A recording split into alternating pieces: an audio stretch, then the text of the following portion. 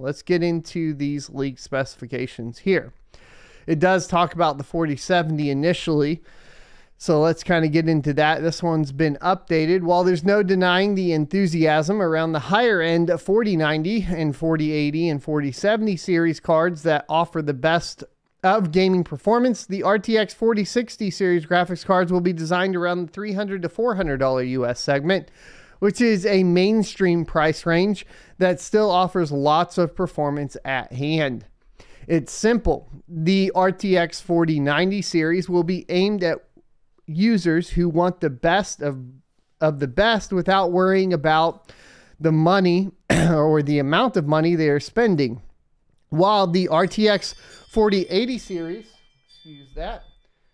is aimed at users who want the best performance at the best possible price, the RTX 4070 will be the sweet spot for high-end gaming, while the 4060 is designed for the gaming masses at a price that will be hard to ignore given its performance. The previous RTX 3060 was touted to offer a huge improvement over the 2080 Super. The card did end up meeting its promised performance target, but was at most 25 to 30% boost when compared to the 2060 Super. This was mainly due to the fact that the 2060 Super was already an upgraded version of the 2060. But ever since the 20 series, the RTX 30 got its own TI and non-TI flavors. The RTX 3060 Ti was around 30% faster than the 3060, and the 3060 Ti was also 30% faster than the 2060 Super, and 40 to 45% faster than the standard 2060. The 3060 non-TI, on the other hand, was around 10% faster than the RTX 2060 Super and 20% faster than the 2060 non-Super graphics card. So based on the performance, the RTX 3060 Ti was indeed faster, but also more expensive, but still ended up delivering better value versus its predecessor. It was also better for mining pretty significantly than the 3060. For example, the 3060 Ti and 2060 Super both had an MSRP of $399 plus, but the 3060 Ti offered 30% faster performance. Meanwhile, the RTX 3060 non-TI was $20 cheaper US than the RTX 2060 non-Super, but offered a 20% performance boost. Since the RTX 3060 never launched with the Founders Edition variant, most of the models retailed at $15 to $20 more at the end of the day. You were getting the same price as the RTX 2060 non-Super with a 20% uplift. The one thing that NVIDIA did persuade the gaming crowd to get its 3060 graphics card equipped with 12 gigabytes of memory versus the 8 gigabytes on the 3060 Ti. That didn't change the performance much since the card featured a lowly 192-bit bus versus the 256-bit bus of the Ti variant, hence why you wanted the Ti variant for mining, right? We should expect similar things with the next generation gaming solution too, but an important factor to consider is that the GPUs are becoming more power hungry and more pricey. It is a trend that might continue into the future as we get better products, but in return, there's always a cost to pay for end consumers. So starting with what we know so far, first we should take a look at the brand new Ada Lovelace AD10X class GPUs that will be powering the next gen GeForce RTX 40 series cards. Starting with the GPU configuration, the NVIDIA GeForce RTX 4060 series graphics cards may utilize both the AD104 and 106 GPUs.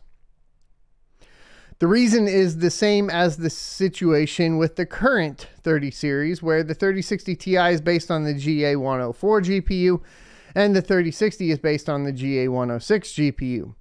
We already have detailed the AD104 GPU here, so let's take a look at the 106 GPU and what it has to offer. The GPU is said to measure around 200 millimeters squared and will utilize the TSMC 4nm process node, which is an optimized version of TSMC's 5nm node designed for the green team. The NVIDIA Ada Lovelace AD106 GPU is expected to feature up to 3 GPC, graphics processing clusters. This is the same GPC count as the GA106 GPU. Each GPU will consist of 6 TPCs and 2 SMs, which is the same configuration as the existing chip as well. Each streaming multiprocessor will house 4 subcores, which is also the same as the GA106 GPU. What's changed is the FP32 and Int32 core configuration.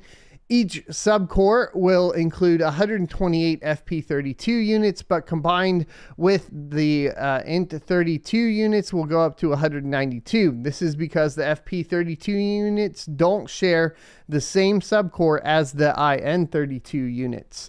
The 128 FP32 cores are separate from the 64 INT or Int32 cores. So in total, each subcore will consist of 32 FP32 plus 16 Int32 units for a total of 48 units. Each SM will have a total of 128 FP32 units plus 64 Int32 units for a total of 192 units. And since there are a total of 36 SM units, 12 per GPC, we are looking at 4,608 FP32 units and 2,304 Int32 units for a total of 6,912 cores. Each SM will also include 2 wrap schedules, 32 thread clock per clock for 64 wraps per SM. This is a 50% increase on the cores and the 33% increase in wraps over wraps per threads versus the GA102 GPU. Moving over to the cache, this is another segment where NVIDIA has given a big boost over their existing Ampere GPUs. The Ada Lovelace GPUs will pack 192 kilobytes of L1 cache per SM, an increase of 50% over Ampere. The L2 cache will be increased to 32 megabytes as mentioned in the leaks. This is a 10.6 increase over the Ampere GA106 GPU that hosts just 3 megabytes of L2 cache. The cache will be shared across the GPU. Finally, we have the ROPS, which will stick to 16 per GPC. You're looking at up to 48 ROPS, the same as the current GA106 GPUs. There are also going to be the latest 4th generation Tensor and 3rd generation ray tracing cores infused on Ada Lovelace's GPUs, which will help boost DLSS and ray tracing performance to the next level. Overall, the Ada Lovelace AD106 GPU will offer the same number of GPCs as the GA106, 20% more cores, 50% more L1 cache, 10 times the amount of L2 cache, the same number of ROPS, and 4th generation and 3rd generation ray tracing cores. I think that one of the things to pay attention to as far as specifications is going to be that L2 cache. Previously, NVIDIA really didn't focus on boosting that L2 cache, while AMD has boosted that to optimize, of course, and catch up from the memory bandwidth perspective on GDDR6 versus GDDR6X. Excuse my tongue, it is getting extremely tired. I am not going to lie. That being said, though, the reason that's important is because from the mining perspective, no miners have really, and I'm talking about like actual mining software, none of them have really utilized any of the cache at any given point to boost the performance of it on any given algorithm. But with the green team moving, 2 larger caches, if there is an algorithm that comes along, or miners start, or mining software developers start developing for this in mind in particular, you could see a significant boost in the 6000 series from AMD, and that would be extremely interesting down the line, in my humble opinion. Do note that the clock speeds, which are said to be at 2 to 3 gigahertz range, aren't taken into equation, so they will also play a major role in improving per core performance versus Ampere. Now, this is the 4070 stuff. I want to get into the specifications on memory. I believe it's coming up here soon. Let's get pricing real quick though. As we saw with the RTX 3060 series, NVIDIA can have two distinct configurations of the RTX 4060 graphics cards. We realistically, dude, it is hard to talk. We realistically expect there are two variants, the RTX 4060 and 4060 Ti. The existing generation saw the 3060 Ti and 3060 release a few months apart, and this is known to be the volume segment. So NVIDIA will take the advantage to position two solutions, one around 300 to 350 US dollars and one around 400 to 450 US at mainstream gamers right off the bat. Currently, there's no telling if the 8104 GPU will be utilized within the 4060 series, and as such, we will focus on the standard 4060, which will utilize the 8106 GPU.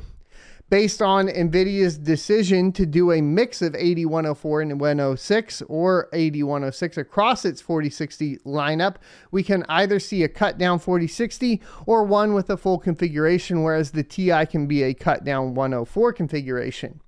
The 106 GPU will come packed with 32 megabytes of L2 cache and 48 ROPS, and clock speeds are the 2 to 3 gigahertz, and they're skipping 7 nanometers, so we've kind of already got that figured out. As for memory specifications, this is the big one for mining. The RTX 4060 is expected to rock 8 gigabytes of GDDR6X. So it's nice to see that they're going on the 4060 series up from, of course, GDDR6 to GDDR6X. So the speeds are higher. However, here's what is disappointing. It'll come at the faster 20 gigabits per second across a 120-bit bus. That is a skinny bus. So you're only going to be getting 320 gigabytes of bandwidth, which is less than what the 30 series is currently getting with their 192-bit bus on the 60 series. Now, the Ti variant, if it ends up with an 8104 GPU, could offer up to 12 gigabytes of memory across a 192-bit bus interface. That would be much better. The 4060 graphics card is also said to rock a TGP of 220 watts, which is an increase of 30% over the 3060. And so part of the problem is you're getting less memory performance as far as bandwidth, total bandwidth, but you're getting a 30% increase in power, right? That's a massive TGP increase, and the performance needs to be really good, like they say here. If we're looking at this from an efficiency number standpoint and memory intense algorithms such as Ethereum Classic, Ergo, and even like pretty much all algorithms have some sort of memory intensive portion to them, right? So it will affect everything across the board to a certain extent. You still have, though, a potential boost in core clock on some, like Flux or whatever those may be, Ravencoin. But this isn't looking good for miners as far as performance goes. And if they add on top of that, light hash rate lock 3.0, man, it really feels like with the ATX 3.0 requirements, higher power consumptions, smaller memory bandwidth, lower memory bandwidth, the 7000 series seems way more, like on paper, seems way more enticing from the perspective of a mining operation. That's just what I'm seeing here, right? I'd like to know what you guys think in the comment section and, of course, live chat as well. And we'll get into that near the end of the show. But as you can see here, here's the 4060, and you're looking at a 128-bit bus. There is still the question out of GDDR6 versus GDDR6X. If it goes to GDDR6, I think that your total bandwidth actually goes lower than 320 gigabytes per second. Plus, you're getting a huge boost in power consumption. Right next to it is the 3060 Ti. And you can see 448 gigabits per second, 384 on the 3060. So really, you're potentially having a huge cut down in mining performance, plus a huge bump in power consumption on the 4060. Now, this is all rumors, but if any of this is somewhat true at all, The 4000 series, especially the 4060, is going to be extremely disappointing for, of course, mining. Now, you do get the 448 gigabytes per second on the 4060 Ti, rumored, because it does have a 192-bit bus and hopefully GDDR6X. If it has GDDR6, though, it'll be closer to 384, right, for that particular card. Overall, pretty disappointing leaks for the 4060, and I'm not exactly looking forward to it, right? I think that, unfortunately, with the direction of the green team pushing away from miners, in combination with the change in architecture, I don't think that it's going to be fantastic. I don't know. The pricing could be good, though. But then the pricing on the old cards will come down and really, like, buy the old cards that are going to perform better, right? This would be the first time in a long time where you do get worse performance mining generation over generation. I hope you enjoyed this clip from the Crypto Mining Morning Show every Monday through Friday, 7:45 a.m. Pacific and 10:45 a.m. Eastern Time. You can check out more clips here, or if you're interested in checking out the entire live show, you can check that out down here. Thanks for watching, and I'll see you next Tuesday.